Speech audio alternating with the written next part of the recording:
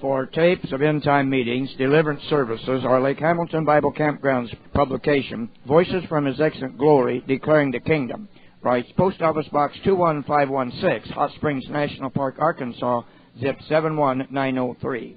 Our website is www.lakehamiltonbiblecamp.com and lhbconline.com. There are many free audio files there. It's like going to Bible school at home. Friday evening, August the 15th, 1969. Christ for the Nations Seminar, Dallas, Texas. This tape was with Dr. Derek Prince speaking on the inheritance of the saints in light. This is service 7 of 9. Brother Derek Prince. We're very happy to have him here tonight to minister to us again.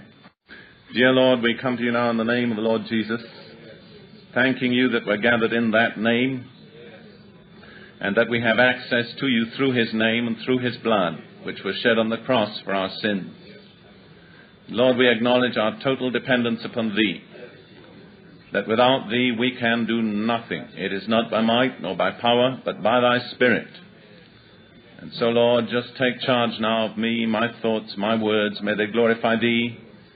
May the words that come out be the fulfillment of thy will for this meeting, and may they meet the needs of thy people, and may the person and the work of the Lord Jesus Christ be uplifted. And we'll be careful, Lord, in everything to give thee the praise and the glory in the name of Jesus. Amen. Now, I feel that my part as a preacher in this seminar could really rather be described in the words of the poem by Alfred Lord Tennyson, which probably isn't familiar to many Americans, about the brook. I don't suppose that this is included in your educational background nowadays, but Tennyson was a very well-known Victorian poet in England, and he wrote a poem called The Brook, and one of the stanzas in the poem goes like this: men may come and men may go, but I go on forever. And I feel rather like this about my preaching, because people have come and people have gone, but I've stuck to my theme. And I realize that there are a good number here tonight that haven't heard a single one of the previous messages in this theme, but I still believe that the Spirit of God would have me to continue with the theme of Colossians. We have spoken in this theme about the inheritance of the saints, God's people in light, an inheritance which is altogether glorious, which has no shadow, no sorrow, no defeat, no weakness. In every respect, spiritual, intellectual, physical, material, it's good. God has prepared nothing but the best for his people. We went into the analysis of some of the words that were used by Paul in the first 12 verses of the first chapter, and we saw that there was not one breath of the negative anywhere in the entire passage. It is an inheritance that is entirely in light. There is no darkness in it anywhere. And then we went on to speak about the further revelation of Paul in relation to the person and the nature of the Lord Jesus Christ. And I did come to the point on the other afternoon where I had announced that I was going to speak to you about the last Adam and the second man. But I got diverted into the relationship between spirit, soul, and body, and I did announce that I would come back to the theme about the last Adam and the second man. And I still intend to do this, but not tonight. Looking at the program, I find I have one more period tomorrow, and I'm hoping to be able to conclude what I had to say there about the last Adam and the second man in that period tomorrow. But this evening, I feel the Lord would have me to speak about the cross. And there is no greater theme in the entire Scriptures than the cross of the Lord Jesus Christ. The Apostle Paul said, God forbid that I should glory save in the cross of the Lord Jesus Christ, whereby the world is crucified unto me, and I unto the world. For Paul, the cross was the end of one realm and the beginning of a new realm. And I did point out to you briefly in one of my previous messages that the cross is the dividing line between the inheritance of the saints in light and the power of darkness, which is the realm of Satan's authority. No darkness can get beyond the cross. The cross is God's great stop sign to Satan. And when that great red stop sign looms up in front of him, he puts on his brakes and skids to a stop because he cannot get beyond the cross. And the vital question in every life is, on which side of the cross are you living? Are you living on the side of the light, or are you still in the realm of darkness? I pointed out to you that Paul very rightly and objectively states that darkness has power. The devil has power. He's not an unreal entity. He's not a fiction of medieval imagination. He's a real person, a very powerful person, and a very terrible person, and a very cunning person. Now, I'm not preaching fear of the devil if you're right with God. If you're right with God, you don't need to fear the devil. But if you're not right with God, believe me, you need to fear the devil. There's no doubt about that. Jesus said to his disciples, "Fear not them which kill the body, and after that have no more that they can do. I will show you whom ye shall fear. Fear him who after he hath killed hath power," and the word is authority, "to destroy both soul and body in hell. Yea, I say unto you, fear him." And Jesus was speaking without a shadow of a doubt about the devil, because the words kill and destroy are used also in the 10th chapter and the 10th verse of John's Gospel, where Jesus is definitely speaking about the devil, and he says, "The thief cometh not, but for to steal, and to kill, and to destroy." And you have been served notice by the Lord and by me here tonight that if the devil occupies any area of your life, if he has any access to any part of your personality, he only comes to do three things. He has no other purpose or objective. He cometh not but for to steal, to kill, and to destroy. He steals, he takes away that which is rightfully yours in God, that which God provided for you, he steals from you. Such as your health, your peace of mind, the blessings of your family, financial prosperity. All these things which God has ordained for you to have, if you allow the devil to come into your life, he'll steal them from you. And some of you know that well. And some of you here this evening are in the condition where the devil is already stealing these things from you, and not a few of them maybe he has already stolen. And it is not too soon for you to awake to his identity and to his activity. He comes to steal, to kill, and to destroy. To steal in this life every good thing that God has for you. If you allow the devil to have his way in your life, ultimately he will beggar you completely. You'll be beggared spiritually, beggared mentally, beggared physically, and beggared financially. That's what the devil intends to do. He will kill you. He will terminate your physical life. He was a murderer, Jesus said, from the beginning. And as a matter of fact, in a certain sense, every person who has ever died has been murdered by the devil. He's responsible, in the last resort, for the death of every person who has ever died.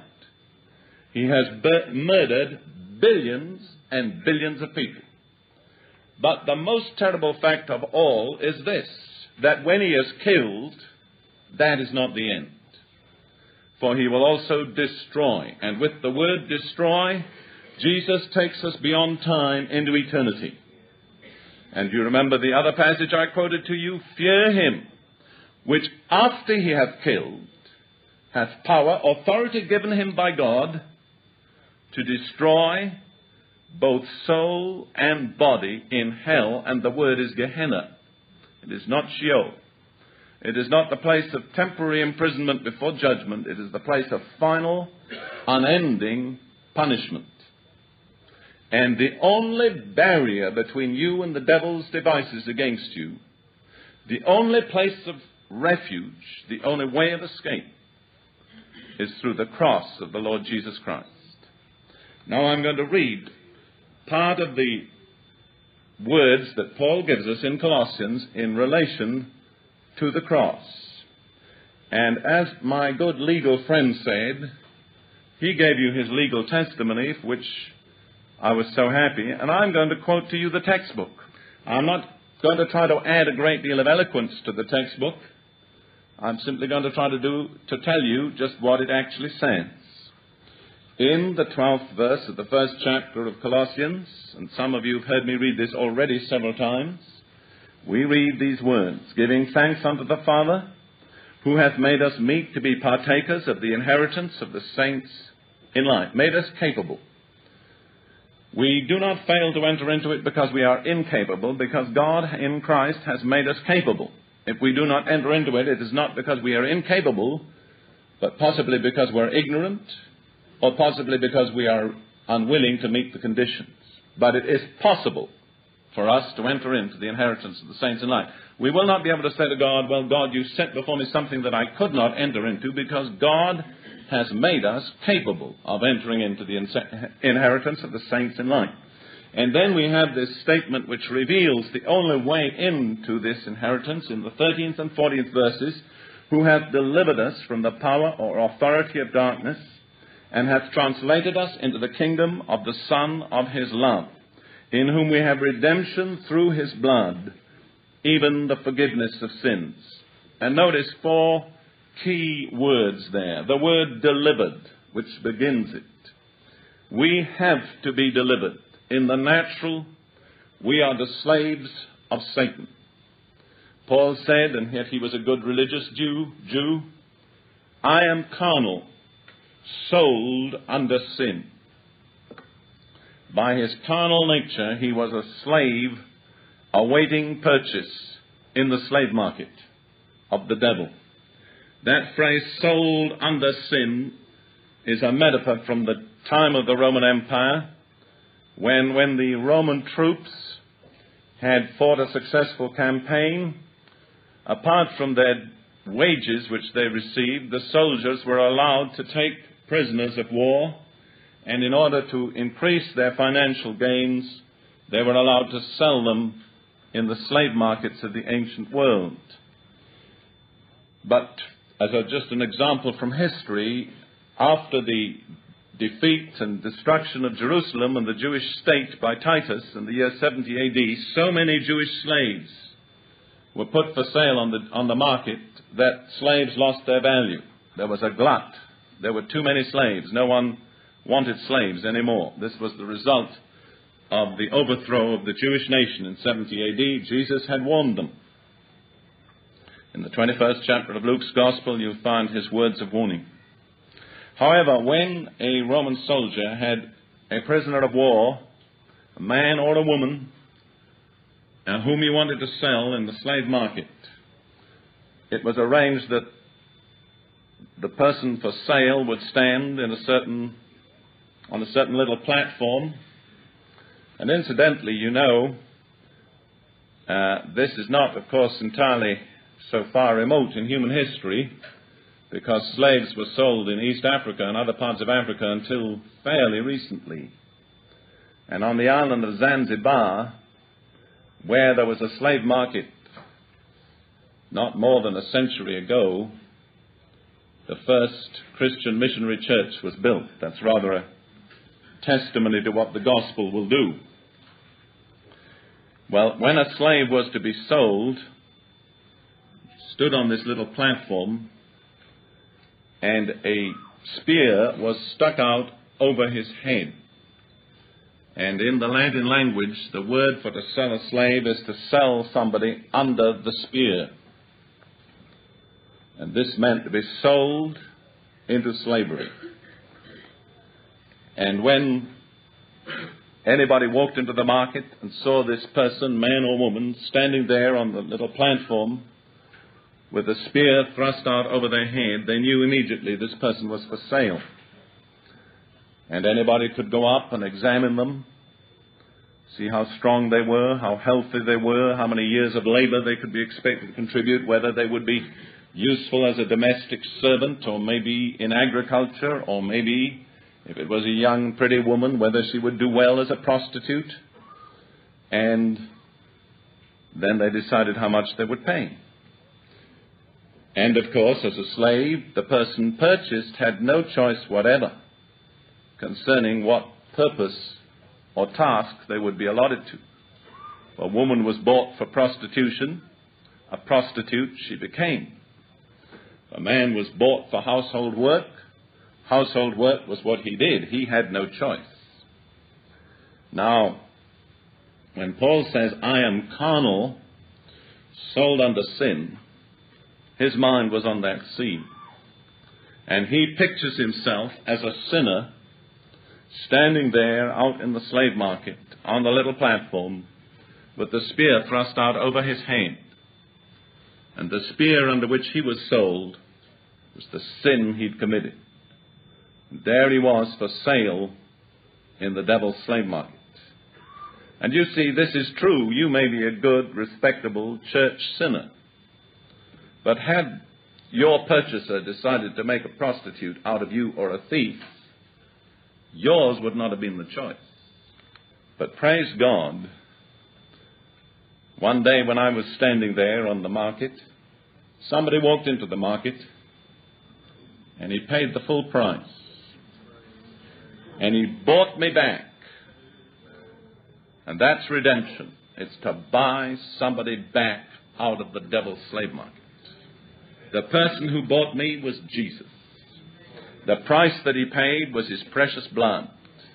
And so I can say now with Apostle Paul in the 14th verse, in whom we have redemption through his blood, even the forgiveness of sins. This was achieved through the cross. There was no other way. Jesus had to die in my place, the sinner's substitute, the just for the unjust, that he might bring both you and me back to God. The price that was paid in the old covenant was a life for a life. And in Leviticus 17:11, the scripture says, the life or the soul of all flesh is in the blood. And so to give his life, Jesus had to pour out his lifeblood. And in that outpoured blood, there was one life, the sinless, eternal, sacred life of the Son of God, which became the ransom for the souls of all men. The scripture is perfectly logical. It's not a matter of emotional frenzy. I know emotion can enter into it, but it will stand the most careful, logical scrutiny and analysis. It is perfectly logical. This is the price of redemption, the soul of the Son of God. It says in Isaiah the 53rd chapter, he poured out his soul unto death. He poured out his soul when he poured out his lifeblood to the very last drop upon the cross. And that was the price of redemption. The Apostle Peter says, we are redeemed not with corruptible things, as silver or gold, from our vain conversation received by tradition from our fathers, but with the precious blood of the Lord Jesus Christ, as a lamb without blemish and without spot. Now I'm going to read a little further on. I'm selecting the passages that deal with the work of the cross. We move on to the 19th verse and following. For it pleased the Father that in him, Jesus, should all fullness dwell. And in the 2nd chapter and the 9th verse, Paul returns to this theme and says, for in him, Jesus, dwelleth all the fullness of the Godhead bodily. In the body of Jesus Christ, God was completely resident. Not partially, but totally. God was in Christ, reconciling the world unto himself, not imputing unto them their trespasses. The 20th verse, and having made peace through the blood of his cross, by him to reconcile all things unto himself. By him, I say, whether they be things in earth or things in heaven. Now, I want to pause here for a moment. I have no desire to be controversial, but I want everybody to know where I stand. There is a doctrine that has been called ultimate reconciliation, which claims that in the last resort, no matter how many ages away, all created beings will be reconciled back to God through Jesus Christ, including the devil and his fallen angels and the demons and all the wicked and ungodly dead that have perished. And this is based partly on this verse, to reconcile unto himself all things. Now, I want to say very clearly that you may never misunderstand me. I do not believe that doctrine. And I do not believe it because the people that base it on this verse have missed the second part of the verse, which says, by him I say, whether they be things in earth or whether they be things in heaven. There is a limit to the sphere of reconciliation, and it is earth or heaven. Now, you do not need to turn tonight, but if you care to look in the 20th chapter of the book of Revelation, you will find that from the face of him that sat upon the great white throne, both earth and heaven fled away, and no place was found for them. But there was still another area, another location, which was called the lake that burneth with fire and brimstone. This was outside the confines of earth or heaven. And those who are consigned to the lake that burns with fire and brimstone are outside the confines of reconciliation with God. There is no way back from that terrible place. Jesus called it a place of everlasting punishment. Those are the words of the Lord Jesus himself. And in the same verse that he speaks of everlasting punishment for the wicked, he says the righteous shall go into everlasting life. And the same word, everlasting, is used of the life into which the righteous enter and the punishment into which the wicked are consigned. Now, I believe that Jesus Christ gives to me as a believer a life in him which will never end. It is truly everlasting. And by the same token, I cannot but conclude that the punishment of those that reject the offer of God's mercy in Jesus Christ will be as fully everlasting as the life which is given to us in Christ. And in the book of Revelation, the 20th chapter, it says about those that are consigned to this lake, they will be tormented forever and ever. And that Greek word that's translated in the King James Version, forever and ever, is literally unto the ages of ages. And there is no phrase in the Greek language capable of expressing more clearly permanent and endless duration. The same phrase is used of the life of God himself, of the Holy Spirit, and of the praise and worship and honor which are due to God. And in my judgment, every one of those things is absolutely and completely endless. If the punishment of the wicked is not endless, then the life of God is not endless either. And you see what this doctrine does. It upgrades Satan and downgrades God until they're almost on the same level. And there's only one person behind that doctrine, and that's the one that's upgraded, Satan. Now, I say this because I know for a fact that in many areas this doctrine is being disseminated today, even by those whom I count as my personal friends, and whose names must undoubtedly be known to many of you here. At the close of the book of Revelation, the most solemn words are pronounced right at the end of that book, and I feel we should turn to them for a moment. The 22nd chapter of the book of Revelation, verses 18 and 19, and these words come from the lips of the Lord Jesus Christ himself. For I testify unto every man that heareth the words of the prophecy of this book, if any man shall add unto these things, God shall add unto him the plagues that are written in this book. And if any man shall take away from the words of the book of this prophecy, God shall take away his part out of the book of life, and out of the holy city, and from the things which are written in this book. One thing is clear, the book of Revelation is inviolable.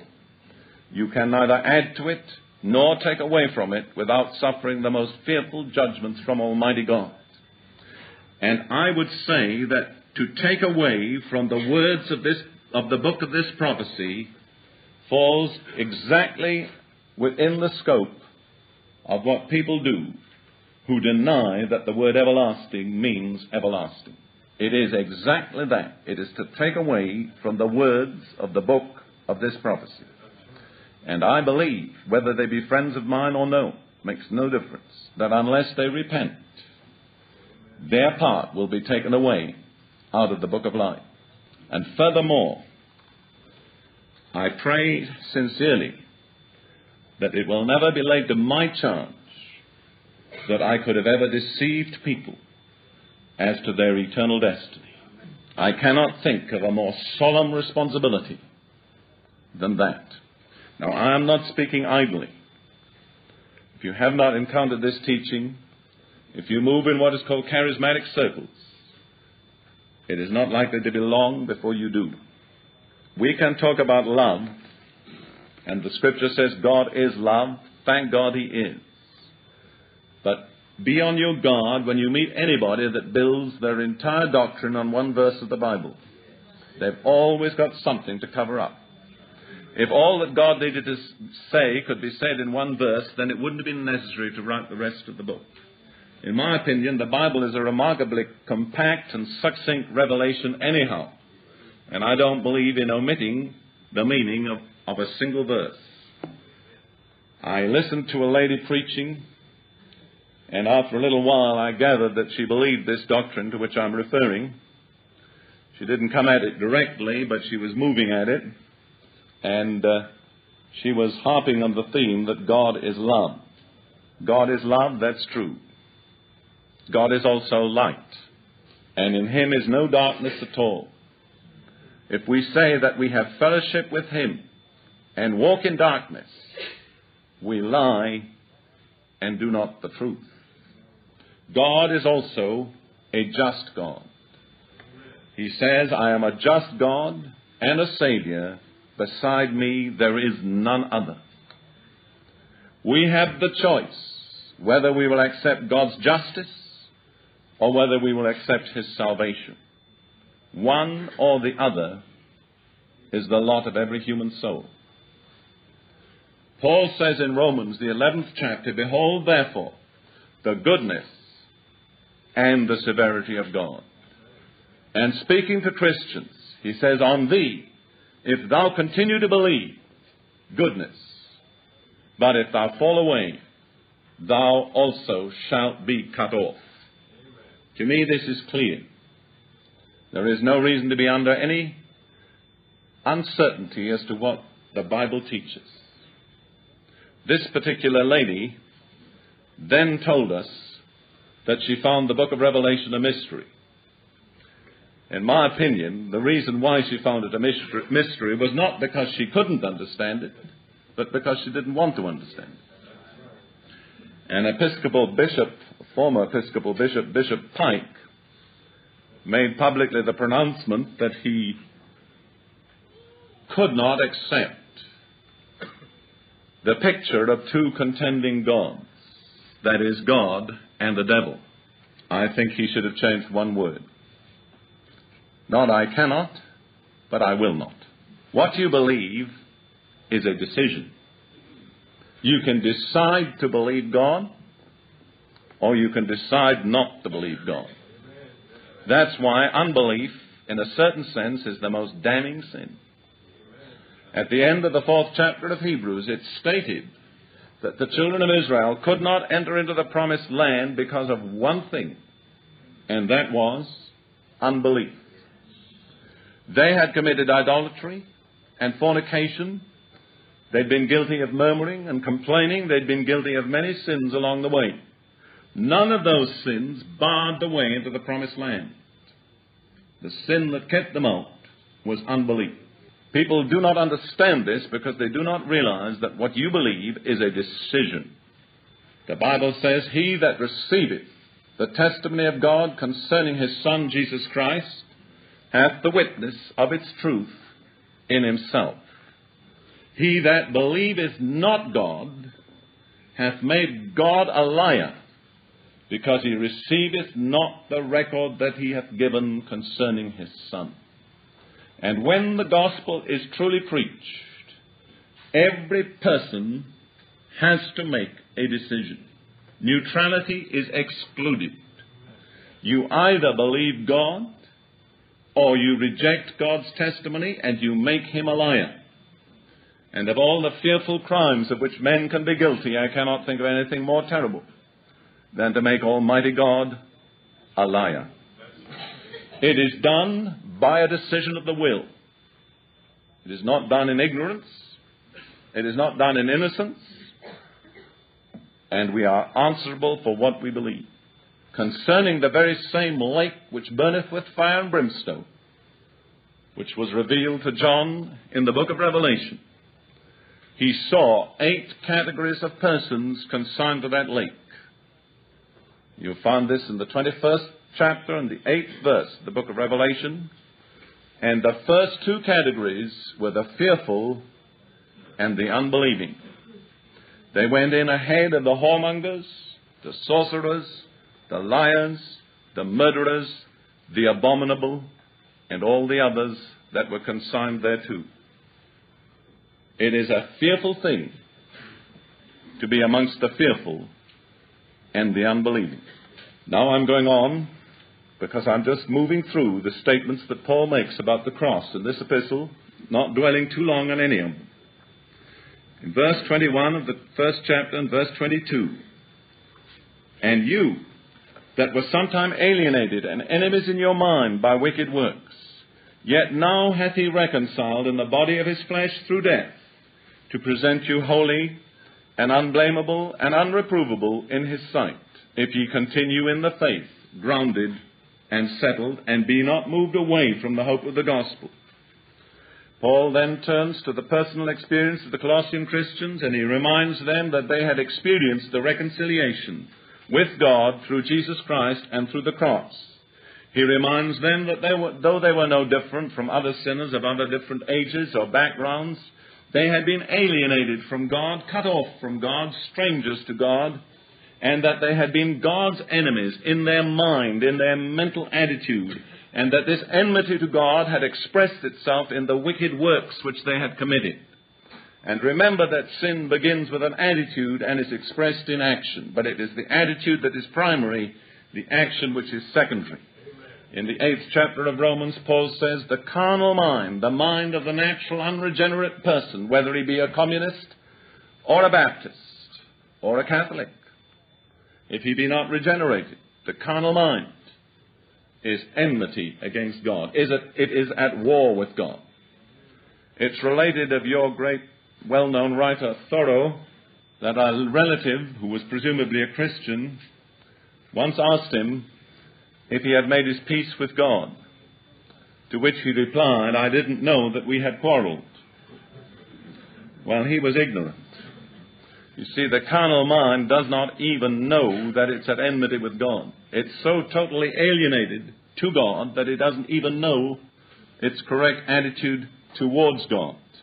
One tremendous test, the carnal mind, is the use of the word Jesus. I wonder whether you've ever experienced that. As a soldier in the British Army, I was converted in the first year of my military service, and I spent another 4.5 years, or nearly 5 years, in the British forces. And I discovered in an army barrack room, you could talk about God in a general way, and people would hardly turn around. You begin to talk about Christ, and people get a little embarrassed. But you talk about Jesus, and everybody else stops talking. They're acutely embarrassed. That's the reaction of the carnal mind coming out into the open. And you will find in multitudes of our churches today Christians that would cringe if you talk to them about Jesus. Doesn't matter if you talk about the Master, the Teacher, the Lord, but when you use that precious, sacred name, Jesus, there's a reaction. And if there's anything in you that gets churned up at the mention of the name Jesus, that's the carnal mind. And it's laying bare its enmity against God and against His Christ. But thank God there is reconciliation. Those of us who were at war with God can be brought into a relationship of perfect peace and harmony with Almighty God through the cross, because Jesus on the cross was identified with our sinful nature. In Romans 6:6 it says, our old man was crucified with Him, that the body of sin might be destroyed. Jesus was made sin, it says in 2 Corinthians 5:21, with our sinfulness, that we might be made righteous with His righteousness. In Romans 8:4 it says, God condemned sin in the flesh. And that was in the flesh of the Lord Jesus Christ on the cross. 1 Peter 2:24, who His own self bare our sins in His own body on the tree, that we, being dead to sins, should live unto righteousness. There is no other place in time or eternity, or in any remote area of this universe, where God solved the sin problem and made possible reconciliation with the sinner except through the cross. On the cross, Jesus became the sinner's substitute. He took the world's sin upon Him. He received the punishment of that sin. He paid the penalty in full. And before He died, He gave that glorious triumphant cry, it is finished. It was in the body of His flesh, through death. There was no other way. And He did it that He might present us, Paul says, holy and unblameable and unreprovable in the sight of God. If you ever try to approach Almighty God in your own righteousness, no matter how hard you've worked at it, how long you've prayed, how many ordinances and rituals of the church you have gone through, you will come into the presence of God with a sense of fear and condemnation. You will never have the assurance that you're holy and unblameable and unreprovable in the sight of Almighty God. But if you come in the name of Jesus, if you come through the blood of Jesus, if you come through the finished work of the cross, if you come not laying claim to your own righteousness, which is as filthy rags in the sight of Almighty God, but if you'll come with the righteousness of Christ received through faith, not by your deserts, but by your believing, you can stand holy and unblameable and unreprovable in the sight of Almighty God. There is therefore now no condemnation to them who are in Christ Jesus, the Scripture says. This is almost unbelievable. There is no condemnation. It has been said by several, E.W. Kenyon was one, and others, that the church has got so bogged down in guilt that it doesn't recognize what it is to feel guiltless. And I believe this is true. Until recently, and with a few exceptions, mainly the hymns, I would say, of the Wesley Brothers, most of our hymns majored on the theme of sin and guilt. That Jesus said when the Holy Spirit has come, He will convict the world of sin. But thank God He didn't stop there. He said, and of righteousness. It's good to be convicted of your sin if it leads you to repentance and you be convicted of your righteousness in Christ. God is not in the business of making people feel guilty. Did you know that? The very startling statement. God was in Christ, reconciling the world unto Himself, not imputing unto them their trespasses, and hath committed unto us the word of reconciliation. We are therefore ambassadors for Christ. Our ministry is not to condemn people, not to make them feel guilty. That was under the law. In the 2 Corinthians chapter 3, it says the ministry of condemnation was glorious. How much more should the ministry of righteousness be glorious? We are not ministering condemnation to people. We are called to minister righteousness to people. If anybody makes you feel guilty and miserable, do you know who it is? The devil. It's his job. God never makes people feel guilty. And another thing I'll tell you, the Holy Spirit never discourages the people of God. He is the comforter, the encourager. If you are a child of God and there's any voice that ever speaks to you, beating you down, discouraging you, telling you you're a failure, telling you you'll never make it, telling you that others can but you can't, that is the voice of the devil. That's right. People come to me so many times, as they must do to other preachers, and they say, Brother Prince, the devil keeps telling me, and they come out with all the miserable lies the devil has been feeding them with. And my reaction is, if you know it's the devil that keeps telling you, why do you keep listening? But many of us have cultivated the habit of listening to the devil. Guilt is one of the most destructive, deadly things in the world. It's the cause of much sickness and much mental illness. And I have to say it, but the tragic thing is that people can sit in most of our churches, even evangelical churches, and nurture a sense of guilt. And after about 10 years, they go to a psychiatrist, and he diagnoses their problem, a guilt complex. But in 10 years in church, they never got through to the stage of feeling righteous. Some people would feel condemned if they weren't guilty. Do you know that? I meet many people. Actually, they feel guilty if they're not feeling guilty. It may sound comical, but it is true. You meet somebody who says there's no condemnation, I'm free, God has got nothing against me. Well, you almost think that he's being presumptuous. This is comical, but it is true. I read it in the journals of John Wesley, just to show you the attitude of religious people on this point. When the Wesleys first began to go up and down the British Isles preaching, one of the places that they stormed was the county of Cornwall, the furthest southwest area of the British Isles. And in Cornwall there was a man who was a church member and no more, and he heard John Wesley preach. And he accepted this simple fact that God was willing to forgive his sins. And he believed and his sins were forgiven. Now, to you here in America today, this sounds almost unbelievable, but it's a correct historical record. When he went around testifying that he knew his sins were forgiven, he was treated as a blasphemer. And actually, they eventually punished him by press-ganging him into the Navy. That's what he got for telling people he knew his sins were forgiven. Now, you wouldn't react like that, but many of you, actually, you'd be slightly shocked if you met a person that was not living under condemnation. There was no shadow, no guilt, no regret. There's 2 or 3 people here. One is a Catholic priest that we're helping. Together we were praying for a lady to be delivered from evil spirits just the other day, and if the lady's here, I'm not anyway going to reveal her identity.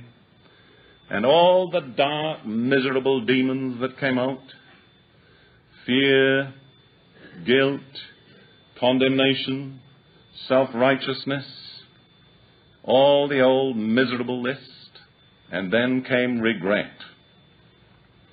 And this one struggled and struggled. It did not wish to let go of its prey. Now, there are 3 witnesses here. One is a Catholic father. And I believe you'd agree with me. I'm not exaggerating the least bit in what I tell you. How many of you are a prey of regret? How many of you know what it is to live without a shadow from the past over your lives? How many of you have ever made that decision that Paul made, forgetting the things which are behind and reaching forth unto the things which are before? I press toward the mark for the prize of the high calling of God in Christ Jesus. There is a place in God which is the inheritance of the saints in light. There is not one dark shadow that can fall across that inheritance, because the cross has shut them all. I wonder if you're living there tonight. You know, the great reason why Jesus walked this world unruffled, untroubled, undefeated, never hurried, never flurried, never worried. You know why? Because he had no sense of guilt. He could look the world in the face. He could meet Satan straight on and walked towards him with perfect calm, knowing that the devil had to yield before the spotless righteousness of the Son of God. And his is the righteousness which is imputed unto us by faith. Stop trying to make yourself righteous. Don't make the mistake the Jews have made for 19 centuries. Paul says in the 10th chapter of Romans, I bear them record that they have a zeal of God, but not according to knowledge. For they, being ignorant of the righteousness of God and going about to establish their own righteousness, have not submitted themselves to the righteousness of God. And there are multitudes of professing Christians who theoretically accept the doctrine of grace, but have never entered into it experientially, and they are still like the Jews, going about trying to establish their own righteousness, making themselves a little better, turning over a new leaf, keeping rules under human regulations. You've got to be at so many meetings every week, just like our good Baptist brother. Friend, that is not the liberty of the Holy Spirit. That's a human bondage. Has it ever occurred to you that in almost every epistle Paul wrote, he could begin by thanking God for the people to whom he was writing? Even the Corinthians, with adultery and all sorts of problems in the church, he said, I thank God for the grace of God, which is given unto you. But when he came to the Galatians, he didn't have time for any thanks. It's really remarkable. As soon as he got over the salutation, I marvel that ye are so soon turned away from the grace of God into another gospel. What was their problem? Immorality? No. Drunkenness? No. Worldliness? No. You know what it was? Going back under the law. He regarded that as a much more serious problem than the sins of the flesh. And many people who wouldn't go to a nightclub or a cabaret, they'd do better dancing. Like the prodigal son, they've never learned to be merry. If all you've got is misery, don't preach it to the world. They have enough of their own. Just like our brother saying, he'd been living right next to it and never entered into it. Son, all that I have is thine, and thou art ever with me. And all he was miserable. And he wanted others to be as miserable as he was. And that's typical of religious people. Have you ever noticed that? I would point out to you in the 8th verse of the 2nd chapter, Paul, having unfolded this wonderful plan of redemption through Jesus Christ and the cross, says, beware lest any man spoil you through philosophy, cheat you by getting you back into philosophy. And as a former professional philosopher, I would tell you philosophy is a very dangerous field for a Christian. In my opinion, you'd better keep out of it altogether. The moment I was saved, for my part, this is purely personal, I ceased to be a philosopher. Because as a philosopher, I was looking for the answer. When I got saved, I knew I'd found the answer. I'm reminded of the words of a certain preacher in relation to what I said just now. You've probably heard this. I don't know who he was, but he was a friend of mine. And he spoke about his conversion in these terms. He said, and he'd been like me, I'm ashamed to say, a heavy drinker and a very regular dancer. I would be out 5 nights a week dancing, and if I got home at dawn, I didn't think there was anything wrong with that. And yet religious people, if they're not out of the prayer meeting by 9:30, they're upset. The world takes its pleasures far more seriously and more enthusiastically than the Christians enjoy their religion. Anyhow, this friend of mine, to cut this reference short, but it always appeals to me, he said, when I got converted, I didn't stop drinking, I just changed the brand. And then he said, and I didn't stop dancing, I just changed the floor. And that's my testimony. I mean to keep on dancing. Not all the time, but I don't mean to stop. When the prodigal came back, you know what he heard? The older brother, music and dancing. And it made him mad. And I've told people they get mad about music and dancing in the church. Now, I'm not talking about the kind of dancing where you have a partner. I'm talking about the kind of dancing that David did before the ark. He had no partner. I was out there, I think this was this famous November seminar of last year, And I'll tell you, when the Spirit of God fell upon those Jews and those Arabs and the Americans and the Scandinavians, they all started to dance. All of them. And we had Jews dancing with Arabs and Americans. And there was an Episcopal priest there, a good friend of mine, Father Sherwood, who's known to some of you, I'm sure. He's up in his 80s. And he turned loose like the youngest. And he had what we call his dog collar on. And of course, in that area, that's what they call a gassis, a padre, a very reverent person. And after a little while, I noticed him dancing with a lady. And I had to tiptoe up to him and say, Father Sherwood, in this country, a priest wouldn't be seen dancing with a lady. So he was very gracious about it. He looked around for somebody else to dance with. I know he doesn't mind my telling that story. I've told it in front of his face before now. There is a place in Christ where you're liberated. You don't use your liberty for an occasion to the flesh. You don't become a stumbling block to others. But you're not going to let religious tradition and the opinions of people that don't have as much as you have keep you from enjoying what you've got. Now I want to go on. Verse 9, for in him dwelleth all the fullness of the Godhead bodily. That's Christ. And ye are complete in him. That's wonderful news. In Christ we have everything we need. Who is the head of all principality and power. These foolish Colossians were beginning to seek to spiritual entities out in the unknown spiritual realm to help them. Like the Galatians, they were beginning to observe times and laws. Like the modern Americans, they were beginning to turn to diviners and fortune tellers and teacups and horoscopes.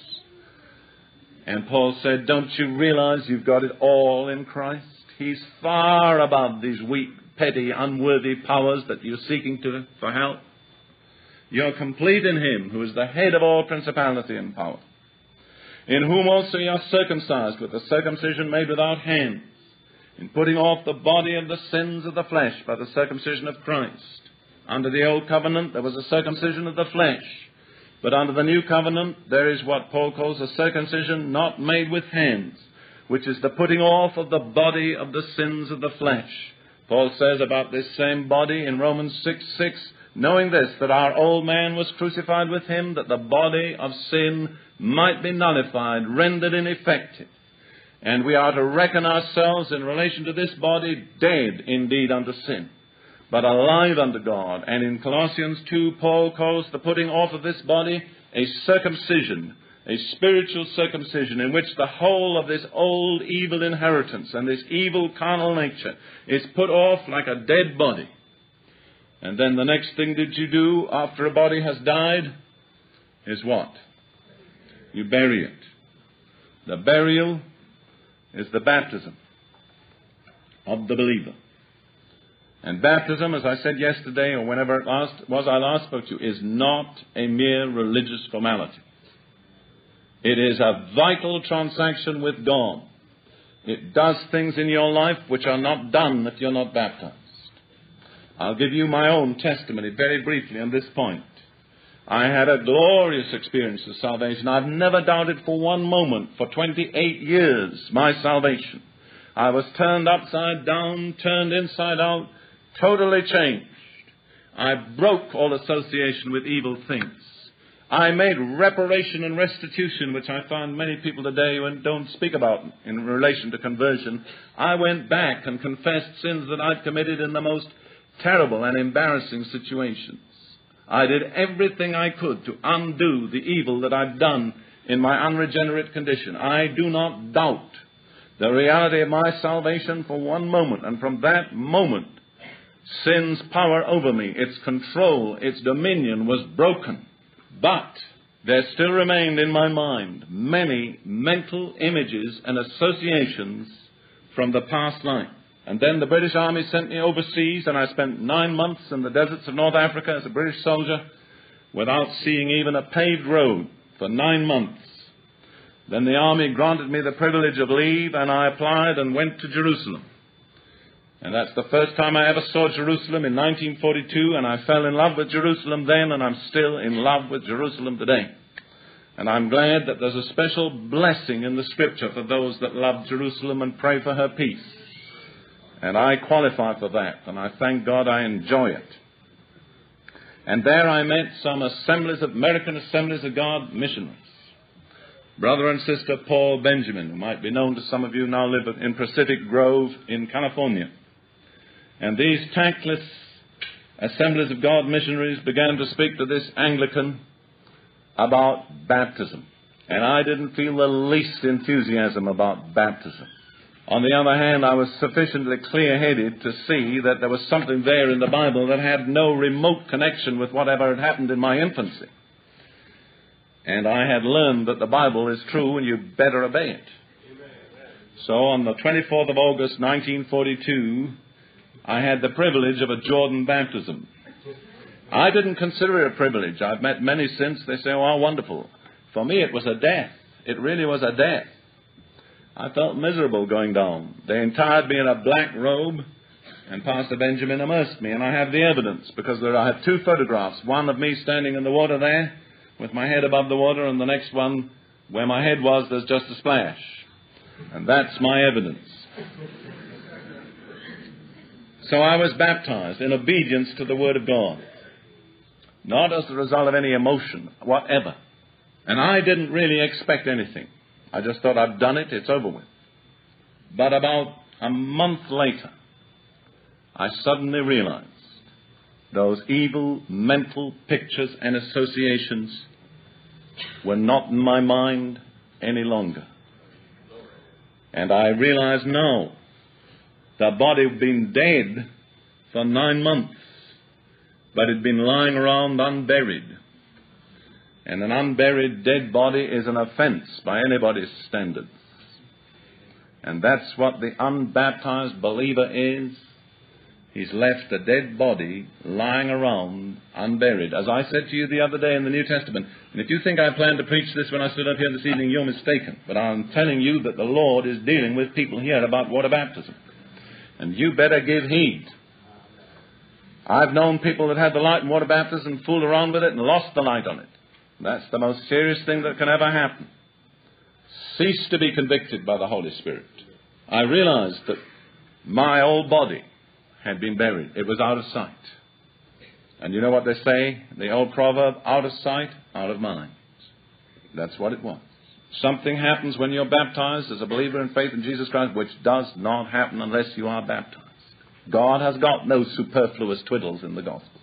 Now you say, Brother Prince, do you want me to be baptized into your church? I don't have a church. You are not baptized into a church. You're baptized into Jesus Christ. One of the things that grieved me in Africa was every time a convert joined a new mission, he was rebaptized into that mission. Out of the Assemblies of God, into the Church of God, out of the Church of God, into some other mission, and so on. Friend, you are not baptized into any mission or any church. If you're baptized as a believer whose sins have been forgiven, you are baptized into Jesus Christ. You are buried with Him by baptism into death. It's the payment of your last debt to death. Do you know that? When you come up out of that water, you owe death no more. The last payment has been made. When you come to the end of your physical life, Jesus said, he that believeth on me shall neither see nor taste death. All that death is for you then is the separation of your spirit from your body. But you do not pass under the dominion of that dark angel that John saw in the 6th chapter of Revelation, and hell followed with him. Remember, death is a person, and hell is a person. But for the believer, whose life is hid with God in Christ, and whose old life has been buried beneath the waters of baptism, that is the end. There's no more. You say, Brother Prince, I don't feel good about it. Maybe not, because it's burial.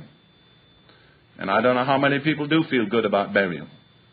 I remember in Britain, in the southwest of the country, I went to a group that were just moving into these things, and we held a baptismal service. They had the baptistry in the floor of the building, and there were steps down to it. And I was in the baptistry waiting for the first person to come down, and it was a lady, and I'd been staying in her house. And she got to the top of the steps in her baptismal robe, ready to walk down into the water. And her face, I was watching her, turned ashen gray.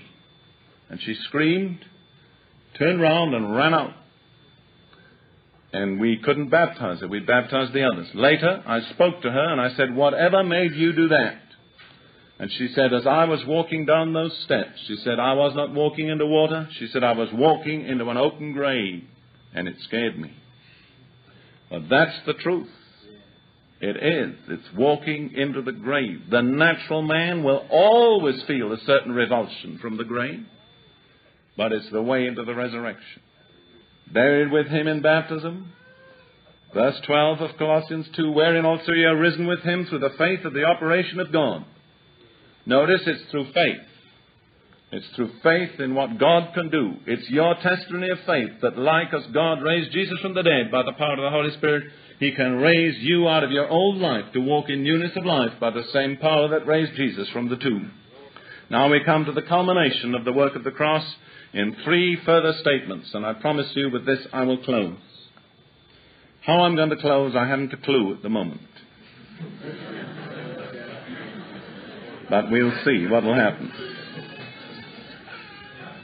I'm going to read the 13th, 14th, and 15th verses. "And you, being dead in your sins, in the uncircumcision of your flesh, hath He, God, quickened, made alive, together with Him, Christ, having forgiven you all trespasses, blotting out the handwriting of ordinances that was against us, which was contrary to us, and took it out of the way, nailing it to His cross.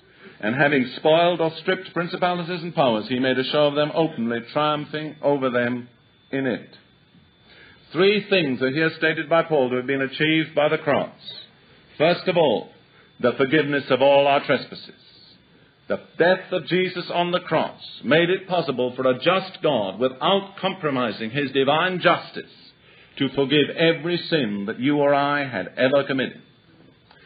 Modern Christians, especially in certain Protestant denominations, talk as though they question the right of God to punish the sinner, as though this was a problem. They are most completely mistaken. God's problem is not how to punish the sinner. God's problem is how to forgive the sinner. Justice demands the punishment of the sinner. I heard of a man who said once, "All I want is justice. If that's all you want, you'll get it."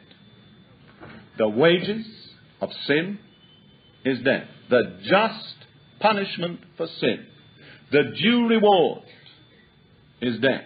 It would be unrighteous of your employer, if you worked for him for a week for a fixed salary, at the end of the week to withhold your salary, your wages. And it would be equally unrighteous of God to withhold the punishment due to us for our sins. His justice would be compromised. The universe would no longer be a stable or orderly place in which we could live. The problem with God is stated by Paul in Romans, the 3rd chapter, that He might be just and the justifier of him that believeth in Jesus. Not how to punish, but how to forgive. How can God forgive the sinful person without compromising his righteousness? There's no way but by the cross. Because on the cross, our sins were justly and duly and totally punished in the person of Jesus Christ. I want to tell you something else while I say this. Remember this, and I have known people get so mad with this statement that they've walked out of the meeting. But it happens to be true. God does not owe to you and me the gospel. It is of grace, not of debt. Now listen to me carefully, and you rise up in arms against this statement, but you turn it over in your mind and get quiet about it. It's true. God's justice would not have been compromised if the whole world had been consigned to damnation without an offer of mercy. See that? I trust the lawyers here can appreciate it. That's why lawyers usually become good preachers, because they can grasp the fundamental facts, the legal facts on which the gospel is based. Some of the greatest preachers have been lawyers, and I trust we've got some more here. You have to grasp this. It requires a clear, logical mind. Everything that's offered in the gospel is of grace. And grace is affirmed to be not by debt. It isn't owed. If you want what's owed, it's wages. It's judgment. That's justice. But if you don't want your wages, then you have to accept grace. Free, unmerited pardon. Not received on the basis of what you have done, but all glory to God, received simply by believing in God. To him that worketh not. Religious people, listen to that. There must be many of you here tonight. You're probably good church members, but do you know you're saved? Do you know you're saved? And if you don't, you know your big problem. You're trying to earn it. Listen, to him that worketh not, but believeth on him that justifieth the ungodly, his faith is counted for righteousness. If you want to be saved, the first thing you've got to do, you know what it is? Stop doing anything. To him that worketh not. Don't go and join the church. Get baptized. Get confirmed. Turn over a new leaf. Counsel with a minister. Stop doing anything. And when you come to the end of all that you can do, and you realize you're a lost and helpless sinner, just believe in Jesus. And God will freely justify you by his grace. We talk about grace, but my conviction is the majority of Protestants haven't got the faintest understanding of what grace really is. And they enjoy precious little of it. And you know why they enjoy so little? Because they're trying to earn it. And they're kind of tossing up. Now, did I pay my tithes? And did I do this? And did I do that? And maybe I qualify for a little grace. No, my friend. Never that way. Not with all your struggles will you ever qualify for one little fraction of the grace of God. All right, all our sins can be forgiven through the cross. Secondly, in the 14th verse, and this is a revolutionary doctrine itself today, blotting out the handwriting of ordinances that was against us, which was contrary to us, and took it out of the way. You know what Jesus did on the cross? Secondly, he blotted out the law. Did you know that? Few Christians realize that. We are not under the law, but under grace. And you cannot be under both. Romans 6:14, sin shall not have dominion over you, for ye are not under the law, but under grace. The implication is clear. If you were under the law, sin would have dominion over you. Well, then you say, why did God give the law? The answer is to show you what a sinner you were. By the law is the knowledge of sin. Why was the commandment given? That sin by the commandment might become exceeding sinful. That all the hideousness of sin might be revealed. I find then a law, Romans 7, that when I would do good, evil is present with me. You never know how bad you are until you try to be good. And when you've discovered how bad you are, the law has done its job. And after he struggled through the law, and all the 7th chapter of Romans, all Paul could say was, "O wretched man that I am, who shall deliver me from the body of this death?" And he said, I thank my God, there is a way out through Jesus Christ. Romans 10:4, Christ is the end of the law for righteousness to every one that believeth.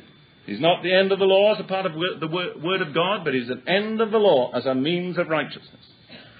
Ephesians 2:15, he has abolished in his flesh the law of commandments contained in ordinances.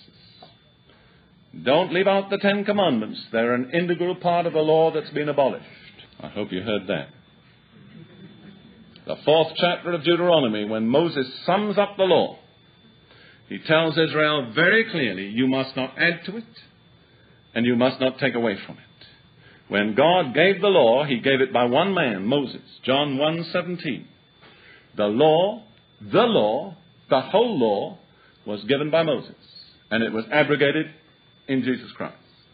Not part of the law, but the whole law. So many Christians think they've got to be by little bits of the law, and the strange thing is they all choose those little bits that happen to suit them, you know. Well, I don't do this, but I do that. You know what James said, his 2nd chapter, the 10th verse? Whoso keepeth the whole law, yet offendeth in one point, he is guilty of the entire law. One point of guilt makes you guilty of the entire law. You know what it says in Galatians, the 3rd chapter? If you once start keeping the law, listen, if you once begin to keep the law, cursed be every man that continueth not in all the words of this law to do all that is written therein. You're under a curse the moment you start to keep the law, if you don't keep it completely and entirely. No wonder Paul got excited about the Galatians. No wonder he couldn't thank God for them. That was their problem, going back under the law. He said, Brother Prince, convince me that this includes the 10 Commandments. I'll do it. Listen, the 14th verse of this chapter says, blotting out the handwriting of ordinances was against us, which was contrary to us. You know why it says handwriting? You remember whose finger wrote the law? The 10 Commandments? God wrote it with his own finger, and no one but God could blot it out. And then it says, as a result of this, in the 16th verse, let no man therefore judge you in respect of meat or drink, or in respect of an holy day, or of the new moon, or of the Sabbath day. And let others say what they will, but my Bible tells me I'm not to let anybody judge me in respect of observing the Sabbath. And I don't. And if by any chance you should happen to think that Sunday is the Sabbath, then, my good friend, you're a fearful Sabbath breaker, because you walk far more than the prescribed distance to go to church or travel in your automobile, and you carry that heavy Bible under your arm, and you kindle all sorts of fire.